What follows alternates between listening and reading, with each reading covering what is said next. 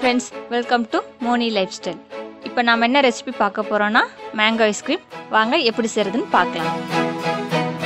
Mango ice cream செய்ய தேவையான பொருட்கள் என்னன்னு பார்த்தறலாம். 1/2 cup fresh cream, 1/2 cup condense milk, 1/2 cup full cream பால், 1/2 கப் அரைச்ச மாம்பழம்.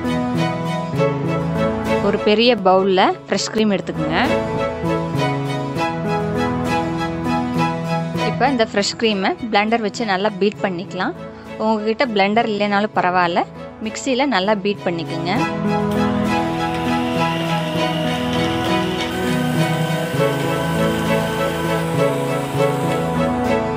இப்போ நம்ம இதில் கண்டென்ஸ் மில்க்கும் க்ரீம் பாலும் ஆட் பண்ணிக்கலாம்.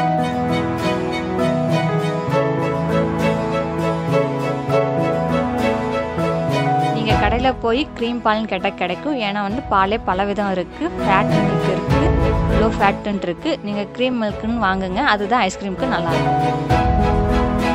இப்போ இந்த மூணையும் நல்லா பீட் பண்ணிக்கலாம்.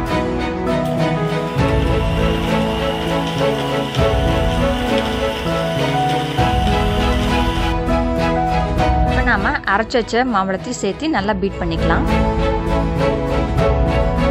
நல்ல பழுத்த மாம்பழம் சேர்த்தா தான் ஐஸ்கிரீம் நல்லா இருக்கும். அதனால நீங்கள் மாம்பழம் வாங்கும்போது நல்ல பழுத்த மாம்பழமாக பார்த்து வாங்குங்க.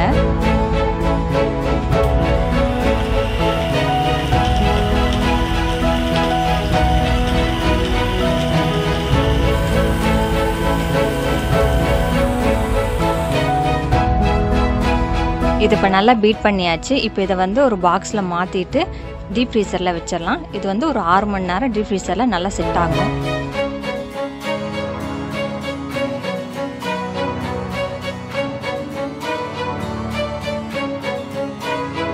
இப்போ இதை ஒரு பாக்ஸ் ஓப்பன் பண்ணி பார்த்துடலாம். ஃப்ரீசரில் வச்சு எடுத்தாச்சு. பாருங்க, நல்லா செட் ஆயிடுச்சு. இப்போ நம்ம மறுபடியும் இதை நல்லா பீட் பண்ணி எடுக்க போகிறோம்.